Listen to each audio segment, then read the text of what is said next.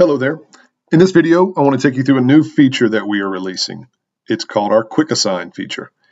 This feature gives you the ability to click and assign multiple units or multiple assignments to individuals with just a few quick clicks. So without further ado, let me show you how it works.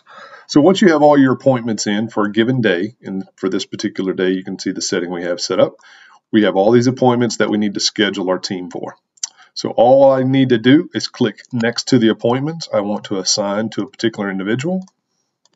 I hit Assign Staff. It gives me the ability to see all the assignments that I selected. I can select the house attendant. I can select the housekeeper that I would like to assign these to. And then I can also select the inspector.